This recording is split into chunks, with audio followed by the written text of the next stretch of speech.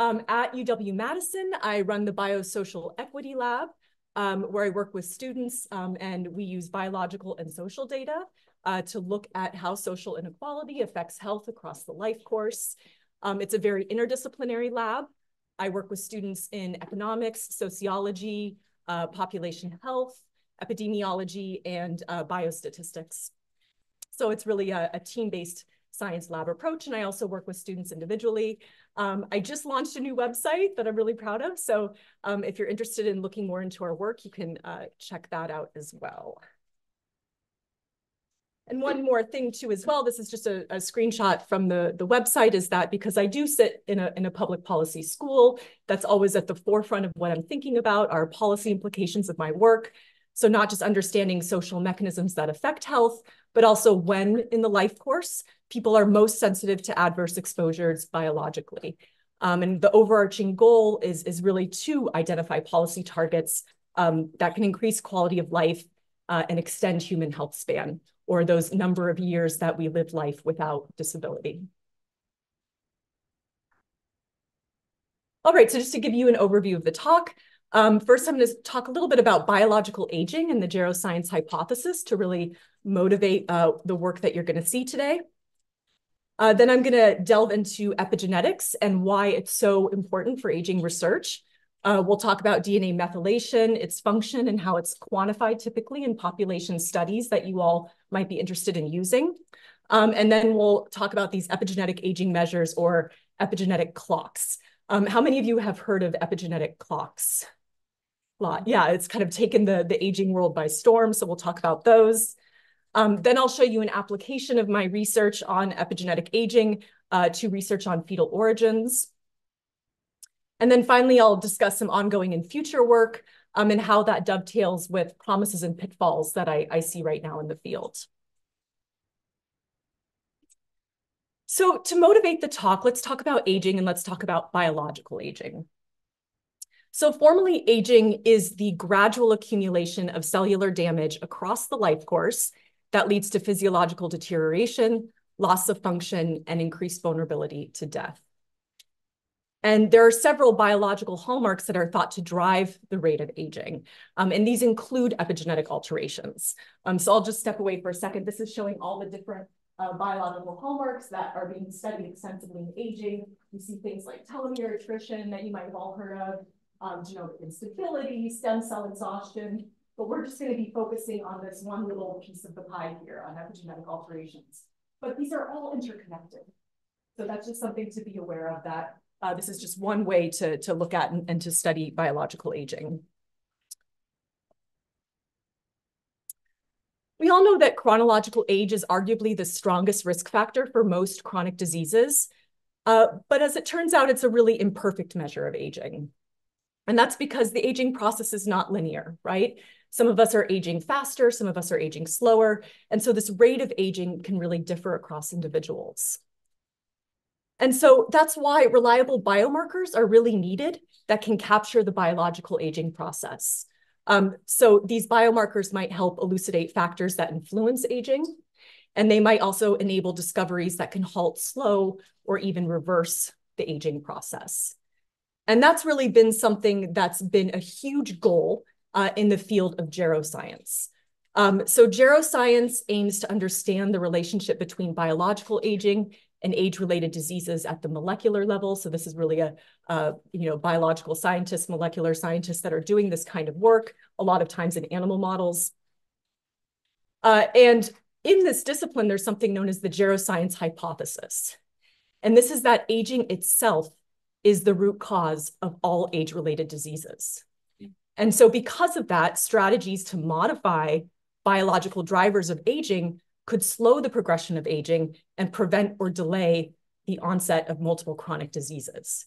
So rather than waiting until people have gotten to the point where they're starting to accumulate all these comorbidities and you're kind of playing whack-a-mole to try to get all of those under control, if we could start much earlier in the life course and kind of have therapies that could actually delay or reverse the aging process, that would be hugely desirable and would have huge effects on population aging and health. And this is this sort of intoxicating promise. I took that from Terry Moffat, And I think it's a really good way of describing, what this geroscience hypothesis could offer us.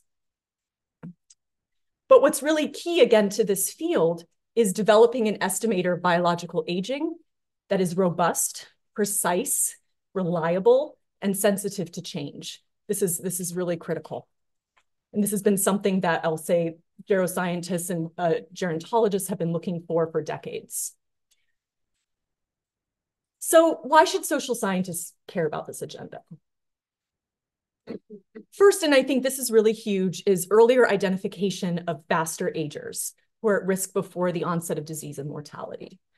So for a lot of us who study aging, we're looking at people, 50 plus, 55 plus, 65 plus, and that's already a selected set of individuals, right? Mortality selection is already set in. And so oftentimes we're not seeing in these data sets individuals who passed away earlier, who we're not able to capture in what we're doing. And so if we could see much earlier in the life course when these disparities in aging start to emerge, that would be hugely helpful to our research on life course and aging. Second is, I think there's a lot of work that's going to be needed to be done in terms of supporting the translation from animal models to humans. So this leap from lab to life, as they say. So a lot of work has been done in mice and C. elegans, but we need more causal research in humans. And I think population researchers can really help do more quasi-experimental design, more causal research outside the lab to really help identify the environmental and behavioral risk factors that are associated with accelerated aging. The next is really to inform the design of clinical trials and anti-aging therapies. So to help scientists pre-register important social variables that we know matter, to help ensure population representation and how these clinical trials are conducted. They need that from us. And lastly, really to examine how a successful geroscience agenda might affect the economy, population demographics, inequality, and healthcare costs. All right, so now I'm going to talk a little bit more about epigenetics. So what does the epigenome do? It turns out we have this massive DNA packaging problem because we have to fit 5 feet of DNA into a nucleus with a diameter of 6 micrometers. That's 1/1,000,000th of a meter. And so that's been compared to fitting Mount Everest into a grain of rice. So this is a huge feat that our cells are performing constantly all day within us, right? And so here you can see, I'm going to step over here again. Here we have the DNA unwound. So this is typically how you'll see it in pictures.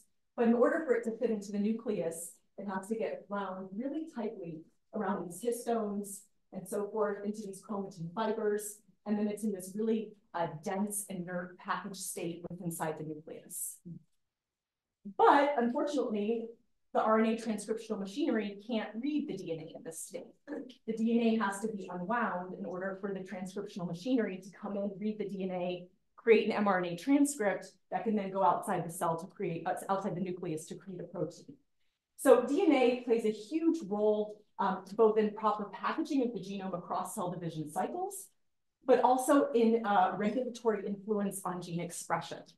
So it's really controlling at any given time how the DNA is open in the cell so that it can be read by the RNA, the transcriptional machinery. There are several different types of epigenetic regulation. And I think this is important to know because people say epigenetics broadly, but epigenetics can mean different things.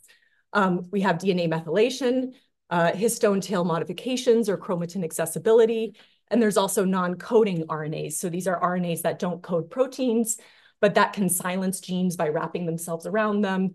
I think this is the mechanism that's used to silence one of the X chromosomes in women. But today we're just going to be focusing on DNA methylation. This is the most well-studied epigenetic modification, and it's the one that you're going to see profiled in studies that you're interested in using, again, in these larger epidemiological cohorts. So let's talk a little bit more about DNA methylation. Formally, this is just when a methyl group is added to a DNA molecule at a cytosine base.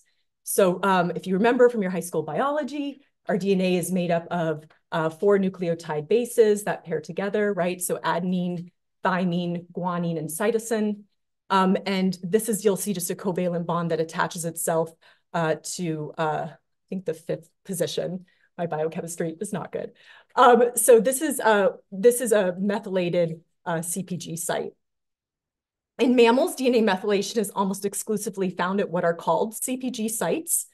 So this is just formally when a cytosine nucleotide is followed by a guanine on the DNA strand. And so that's where you'll see these methyl marks attached to the cytosine base. So it has to be where a C is followed by a G, which doesn't occur as frequently in our DNA. When it's located in a gene promoter region, a methylated CpG site typically represses gene expression.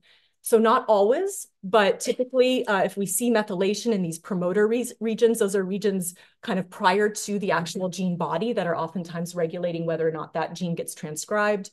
And if that is methylated, the transcriptional machinery won't come down and read the DNA. There's several important characteristics of DNA methylation. As we've been talking about, it controls which genes are active, and it plays a role in several key cellular processes because of that. Things like cell differentiation. So whether a cell is a muscle cell or a skin cell, it's really regulating that because the DNA is the same inside the nucleus of all those cells. Aging, which we're going to talk more about, and cancer. So this is also huge in cancer biology. It's influenced by the environment, which I think is of huge importance to social scientists, right? That's what we care about. And it's under partial genomic control. So it's influenced both by the environment and also by our genes. It's modifiable, which is important. And that's, I think, a big reason why it's being targeted as a potential therapeutic. Therapies are being developed to potentially target DNA methylation, to change the status of methylation because it is modifiable. And it can change over time. So how is it typically measured and quantified in population studies? Epidemiological cohorts use microarray data. So again, these are the cohorts that we're more likely to use. And here they're using a methylation bead chip. The most recent one is the EPIC array, and that captures about 850,000 CpG sites. So it doesn't capture all the CpG sites, but a selection of about 850,000. And these are using fluorescent probes to quantify the percent methylation. The common data output that you'll get after a lot of QC has happened in the lab is what's called a beta value. And that's just the proportion of methylated cells at a given CpG site. So within a population of cells, it's the average methylation at a given CpG site, again, within a proportion of cells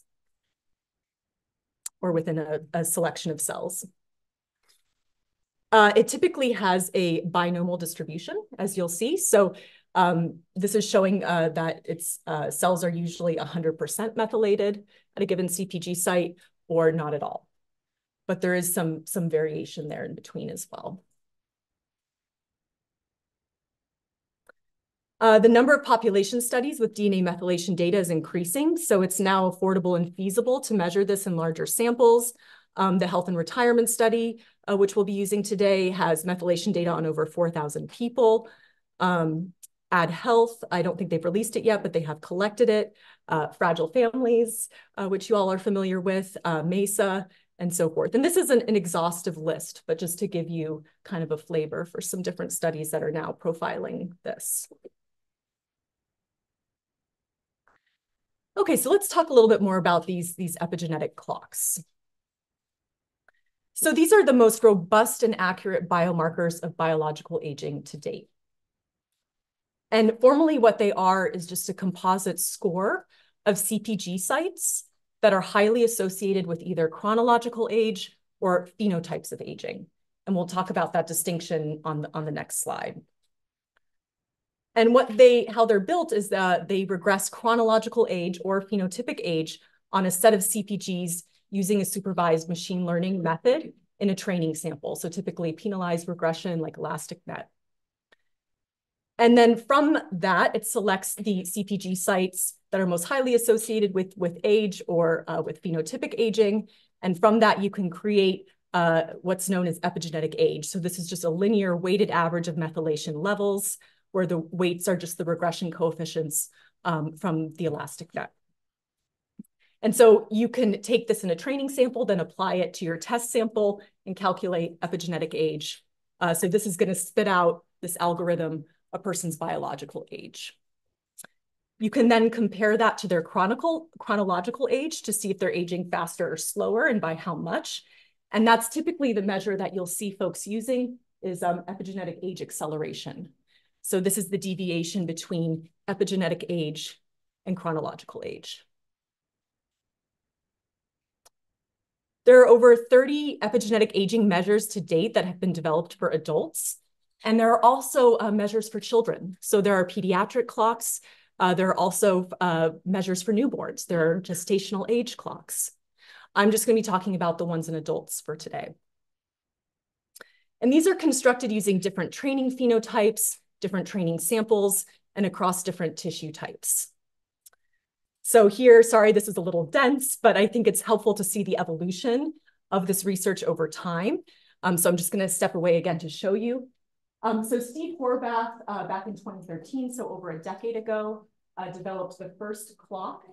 He trained it on chronological age across 51 different tissues and cells. And the machine learning algorithm shows 353 CPG sites. From there, we can see the evolution of others that were developed to measure chronological age. These are generally referred to as first-generation measures.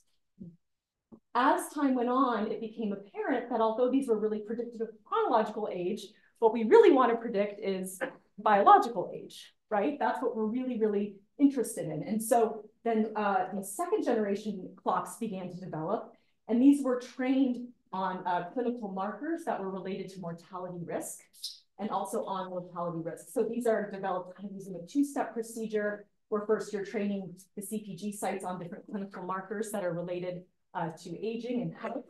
And then from there, you're training them on time to death, or risk of mortality.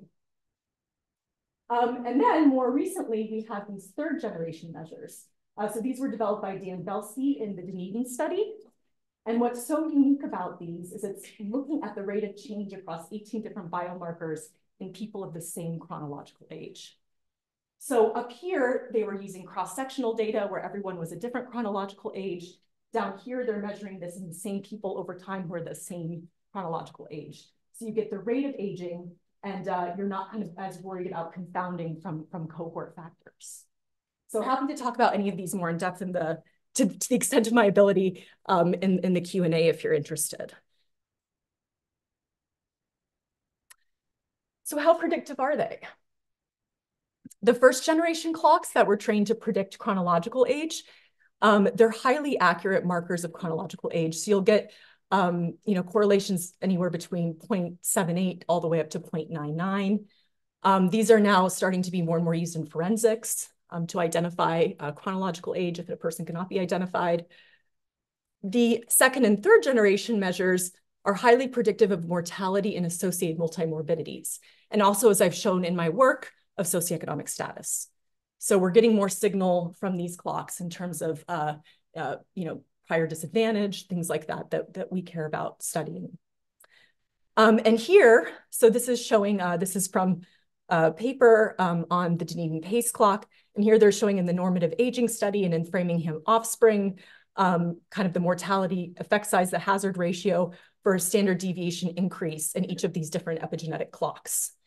And so what you can see is across the two studies, a 1 standard deviation increase in these second and third generation clocks results in a roughly 55 to 65% increase in the chance of death. So fairly predictive there. All right, so now that we're all kind of like excited to hear more about the clocks, I'm going to show you an application to my research on fetal origins. So this was published towards the end of 2022, which I can't believe it's been like more than a year already. This project I started with my co-author, Valentina Duque, when we were both postdocs at the University of Michigan. So we started this over 7 years ago. Valentina is also an economist, and she's a former student of Doug Allman's and Janet Curry's when she was at Columbia. And she was really interested in looking at in utero conditions and human capital accumulation. I was studying aging. And we said, you know what? Let's join forces. Let's look a little bit more at these 2 points in the life course. So to motivate the paper a little bit more, we know from research in the social sciences that in utero and early life events can affect adult outcomes, including health, education, and wages. Certainly when we started this research, much less was focused on aging, but I think that's changing rapidly. So we're seeing more and more kind of long-term effects of in utero conditions on aging papers. And we know that economic fluctuations occur frequently and affect population well-being. So this is an important to kind of understand how economic conditions are affecting our well-being and our health across the life course is also very important from a policy perspective. On the epigenetic side, we know that during the in utero period, epigenetic mechanisms are refining genetic programs to be optimally responsive to present and future environmental challenges that they're going to face when they are outside the womb. So, and this is what is known as fetal programming. However, causal research on the long-term impacts of fetal epigenetic programming in humans is quite rare. I can count studies on one hand. If you guys know of more, please let me know. But the few exceptions that I do know of are limited to a handful of natural experiments. So famously, the Dutch Hunger Winter Family Study, Project Ice Storm, and some smaller studies on Holocaust survivors. So despite the fact that we think this might be the mechanism, there just hasn't been a lot of research in humans. So what we do in this study, we ask, how do epigenetic aging outcomes vary with exposure to economic conditions in early life? And we're going to examine first the causal effect of exposure to the Great Depression in early life on late life accelerated epigenetic aging using variation in economic conditions across states and years. And then we're going to identify when in childhood these effects had their greatest impact. So we're going to look all the way from the prenatal period up through age 16. Why focus on the Great Depression? Maybe this is obvious, but I think it's important to recap. This was a really massive economic shock. A quarter of the US labor force was unemployed, fortunes were destroyed, and at the time there was really no social safety net. Literature suggests too that this really was a huge unexpected financial and psychological shock for many households. So this wasn't something that people were expecting.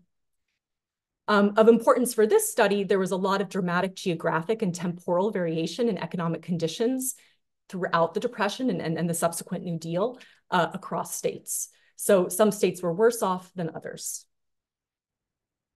And third, we can use the health and retirement study, which I always love. But I mentioned that here because the HRS was the first nationally representative study to collect epigenetic data that has the sample size and geographic variation we need to exploit this type of quasi-random design. So prior to the release of these data, there were just smaller studies either within a state or within a single cohort, but we couldn't look across states, for example, and use that type of strategy. And I think this really expands possibilities for future causal work in epigenetics. So this is going to be our primary measure of the shock, which is a wage index by state. It includes both farm and non-farm wages. So we thought it was kind of the best measure to approximate what families might have been going through. It's indexed here to the year 1929. So you can see from 1929, the precipitous fall from the Depression, and then the slow rise during the New Deal.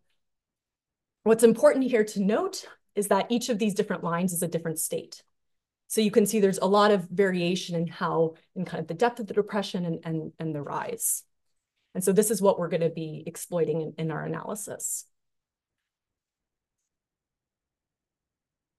Again, we're using the HRS. We're going to use respondents born between 1929 and 1940. So this was that original HRS cohort, roughly, who had their blood drawn in 2016.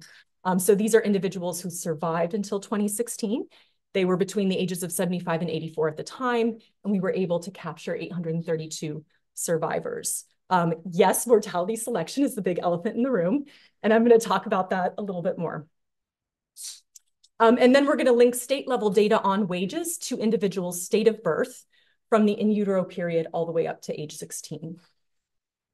So we have this state-level data on wages from 1929, I believe, all the way up to 1956 or even 59. So that allows us to capture the wage index in their state from the time they were born all the way through age 16.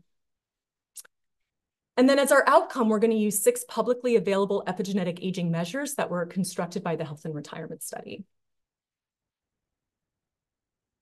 This is our empirical specification. So here again, epigenetic age acceleration is our outcome for individual I who was born in a given state S in year C. Our main exposure is going to be wages. We have 2 different specifications, one where we just look at the in utero period, wages in the in utero period, and then one where we include the full age profile, which is what you're seeing here. So that's all the way again from prior to birth, T-3, all the way up to age 16.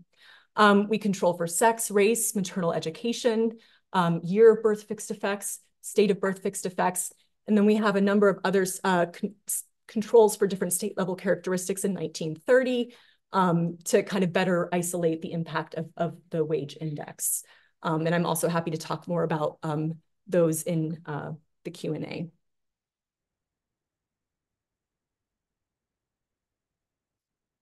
Okay, so here are results from the first model. So this is just the model where we just have the in utero period, but it is otherwise the fully specified model. Each column is a different regression, and the outcome is a different clock. So here we're looking at some of these chronological age clocks and then also the more recent 2nd and 3rd generation clocks. And what we see here is that for one index standard deviation decline, also, sorry, I should measure everything here standardized so you can compare effect sizes. So one standard deviation decline in the wage index we see here was only significant in terms of the Grimm age and the Deneen poem clocks, those newer clocks. We see about a 0.38 increase in aging for every standard deviation decline. If we convert this into years, that's about 1.7 years faster aging. And I should mention that a 1 standard deviation decline in the wage index is just about half of the overall decline that we saw during the Great Depression. We then went on to look at the full age profile. And so again, this is the fully specified model. And here I'm just showing you the coefficient plot. And just what was fascinating to us is that, even after including all those controls for subsequent or all those wage indices for, subsequent time periods past the in utero period, it was really the in utero period that continued to be significant. So this is an extremely stringent model, especially in 832 people. And when we were looking at other aging outcomes, we needed as many as 7,000 people to get a similar profile. We looked at results with other aging outcomes, and we saw that these were lower in magnitude and generally less precise. So again, you can compare effect sizes here. So we looked at a frailty index, metabolic syndrome, self-reported health status, and number of chronic disease conditions.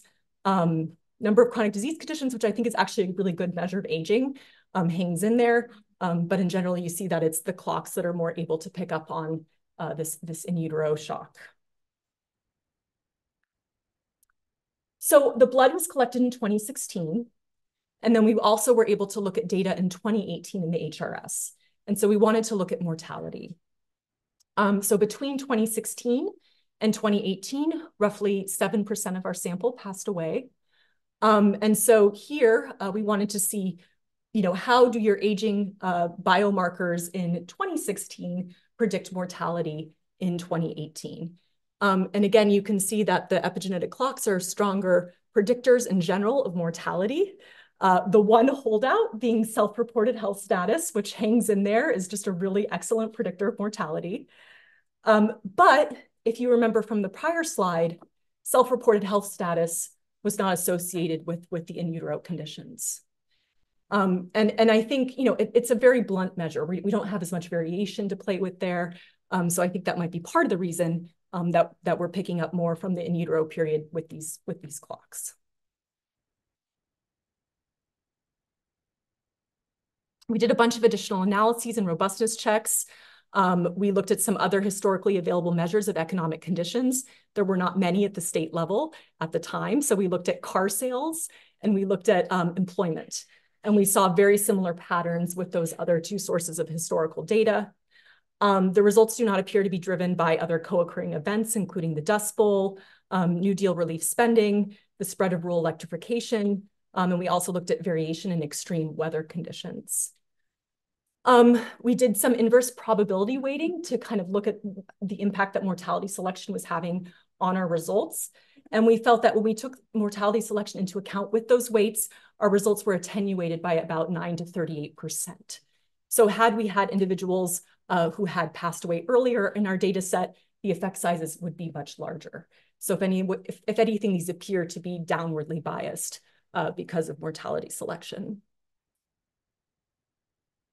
So to wrap up the study conclusions, we find that adverse economic conditions during the Great Depression resulted in accelerated biological aging and later in life. A 1 standard deviation decrease in wages resulted in about a 1.7-year increase in epigenetic age relative to chronological age. The effects of the shock appear to be localized to the in utero period. And we think the results are likely a lower bound of the true effects due to mortality selection. And finally, these epigenetic aging measures appear to be more sensitive indicators of disparities in aging that are connected to fetal programming and subsequent mortality. So I think that was something that was really interesting for us to see in this work. All right, and finally, with the few minutes that we have left, I want to talk about some ongoing work and some future promises and pitfalls in the field. So first, let's talk about some promises of DNA methylation data. A huge one is, again, biomarkers of health and disease, like the epigenetic clocks. So this could be a potential one-stop shop for disease biomarkers if you have DNA methylation data. There are already hundreds of biomarkers being developed with epigenetic data, both for specific analyte values like C-reactive protein and also for things like diabetes and other health conditions. DNA methylation effect sizes are relatively large, especially when we compare them to genomics, to effect sizes from SNPs. And so because of this, composite biomarkers can be trained and applied in smaller samples. So most of these clocks were trained in samples with sample sizes anywhere from 5,000 to 8,000 people. From GWAS, you need sometimes, hundreds of thousands, even up to 1 million to get effect sizes from SNPs to have the power to detect. I think, again, what's really important and interesting to all of us in this room is that they can also elucidate biological mechanisms or help us elucidate mechanisms on the pathway between shocks and disease outcomes. And finally, and something I'm going to talk about a little bit more, is they might help us identify or create biomarkers of past or current exposures. So let me talk a little bit more about that. So we know that retrospective collection of exposure data is subject to recall bias, misclassification, and oftentimes it's really impossible to collect for some exposures. So for example, prenatal smoking, right? That's not something that an individual might be aware of. Exposure to lead, and when individuals were exposed to lead and for how long. These are all really important factors for us to be aware of when we're studying health disparities. And here I'm just going to show you one example in terms of what's being done to create really accurate predictors of prenatal smoking. So you can now, using DNA methylation data, identify whether your mother smoked when you were in the womb. And those CPG sites that are flagged for prenatal smoking are different from own smoking. So we can differentiate own smoking behavior from smoking exposure in utero. And so I think that's really fascinating. We can also, with smoking, these quantitative DNA methylation scores are showing promise estimating dosage effects, so time since quitting, and also number of pack years smoked. Now, I'll say smoking is like kind of low-hanging fruit because it wreaks havoc on the epigenome. But we're seeing folks developing these for alcohol use and abuse, as well as other exposures. Of course, for me, I got really interested in thinking about socioeconomic status. And so I have some ongoing work with Jen Smith at the University of Michigan. She's a genetic epidemiologist. And we wanted to see, could we take data in the HRS and develop biomarkers of childhood and adult socioeconomic status? And the kind of motivation here, the rationale, was that these could be useful proxies in epidemiological studies where socioeconomic status is not well characterized. And also, this could really help augment our current knowledge on biological mechanisms and pathways between socioeconomic status and health. So we can take a deeper look at the CPG sites that the machine learning algorithm selects, and then we can look at the functional characterization of those CPG sites. So what we did here is we trained and tested DNA methylation-based biomarkers of both childhood and adult SES in 2 large multiracial ethnic samples of older adults. So in both MESA and the Health and Retirement Study, we trained it in the Health and Retirement Study, and we tested it in MESA. And we call these ASES Bio and CSES Bio. I can talk more too about how we did all of this and also what we were using to measure child and adult socioeconomic status. But we used kind of a broad measure definition of SES that includes both individual SES, so income, wealth, education, and also some ecological or sociological factors like neighborhood disadvantage. And for childhood, we mostly looked at parental education and then also the measures of childhood financial strain that they have in the HRS. So we created indices with those, and then we trained the methylation data on those indices. And what we found is that for adult SES in particular, we got a little bit better prediction there. The biomarker explains about 4% of the variation in socioeconomic status in MESA in our test data, which again is not bad, given that we did this in 3,000 individuals, again, who were, experiencing, who are older, all this sort of stuff. A lot of this was retrospective. So it is capturing something interesting.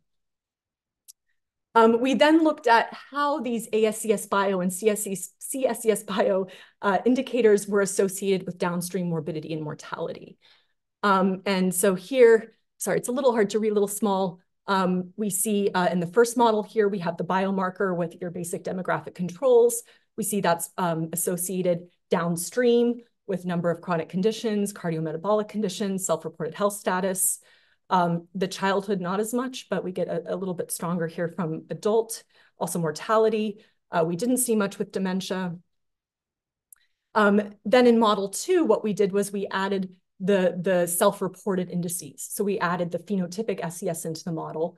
And as you can see, that didn't budge things much. So this is predictive even after including self-reported SES. And then finally, and you don't see that up here, we also threw the clocks in there. So we wanted to see, are we identifying unique CPG sites, or kind of signatures over and above what the clocks have found. And we still are finding unique signal there.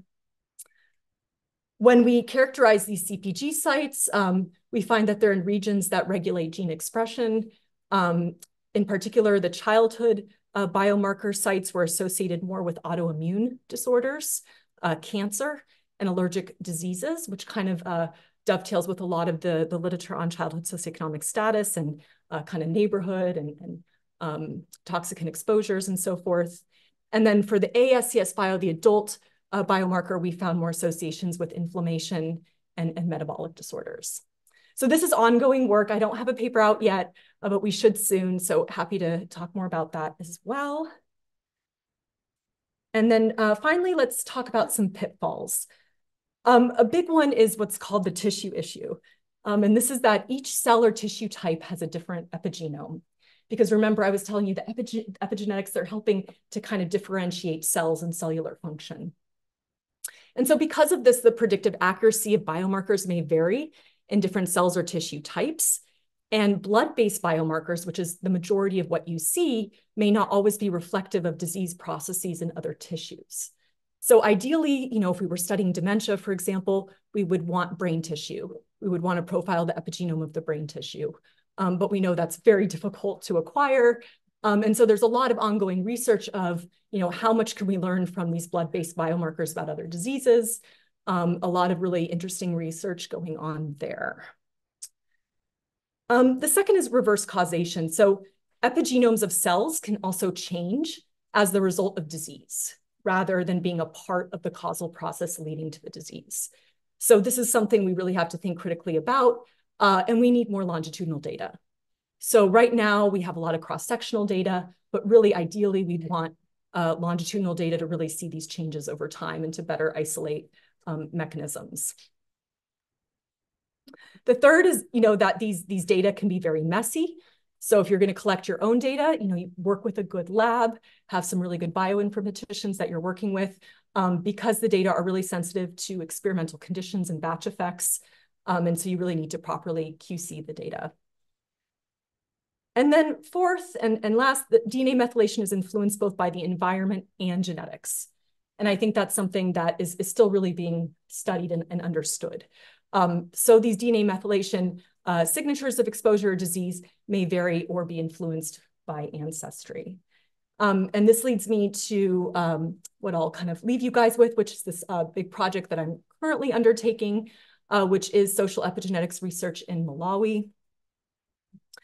The vast majority of research, pretty much all of it, on epigenetic aging is in high-income countries. And we know very little about how these clocks perform in different conditions in low-income countries or even low-middle-income countries. And so we really wanted to know, do epigenetic clocks constructed in high-income countries capture aging in a low-income country context? And so I'm the co-PI, co-leading a large grant with Hans-Peter Kohler that's funding the genetic and epigenetic data collection of individuals in the Malawi longitudinal study of families and health. So this is an ongoing longitudinal study in Malawi. It's been following individuals for roughly 25 years. And now these individuals are beginning to age. And so there's huge interest in studying the aging process and to really assess epigenetic aging in a low-income context where individuals have had lifelong exposures to adversity and also lower life expectancy. So the study population, most individuals live on less than $1 a day, and they're subsistence agricultural farmers. And this is about 80% of the population of Malawi. It's the fourth poorest country in the world.